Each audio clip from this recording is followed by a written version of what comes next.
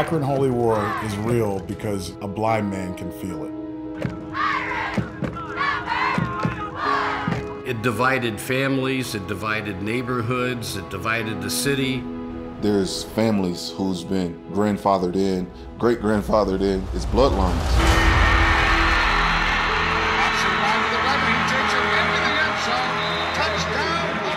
You know, the phrase Holy War, there was nothing holy about it.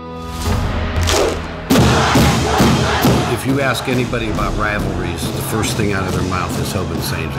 It's the Michigan-Ohio State game, except on the high school level. It's kind of like Michigan-Ohio State, but it goes a little bit deeper. It's a little bit more personal. St. V. Hoban rivalry was really Akron.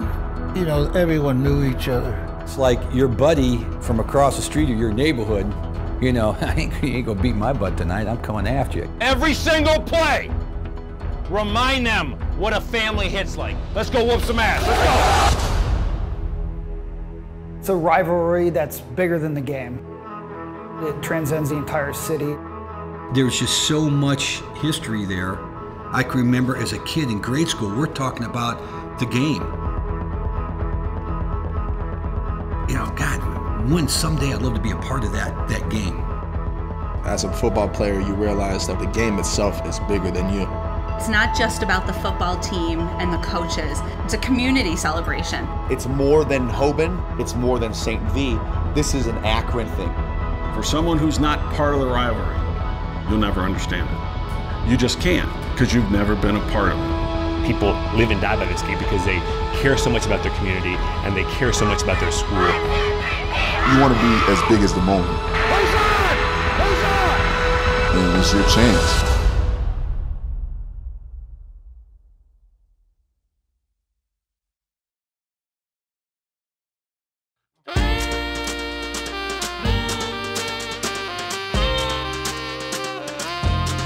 The Holy War kind of started out as a backyard rivalry. St. Vincent's was the only Catholic school around at that time. Then when you bring in a new school like Hoban, that kind of creates a competition. I lived in Firestone Park. Half the guys in Firestone Park went to St. V, the other half went to Hoban, and we would relive some of those games on Sunday afternoon off of Wilbeth Road in an empty church lot, playing tackle football with no equipment on, but it always seemed like it was that natural split, St. V against Hoban. 1959 was the first game between Hoban and St. Vincent's. Hoban didn't want to play us the year before. They weren't ready.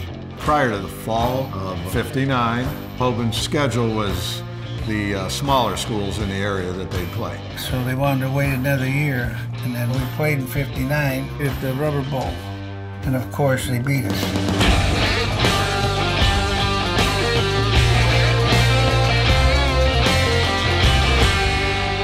My first time that I ever saw a Hoban football game was the first Hoban St. V game. St. V was a big favorite in that game. St. Vincent's were the established team. We were the new kids on the block trying to prove ourselves. They kept on saying they were going to kill us, so pretty nerve-wracking getting up to that first game. Opening kickoff, Jerry O'Reilly from Hoban scored on an 80-yard touchdown run, and the upset was on.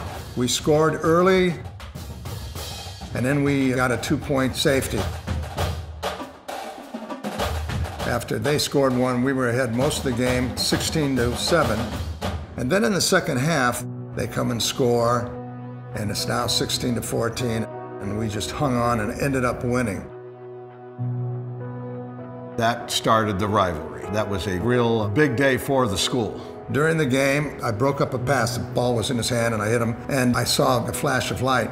The next morning, my buddy and I went downtown because we wanted to get a paper to read about the game. And my buddy runs to get the paper, and I said, open that up, you're gonna see my picture in it. He said, Vanessa, if your picture's in here, I'll eat the paper. So he opens it up, he takes a bite of the paper. That's a picture I still have after 57 years.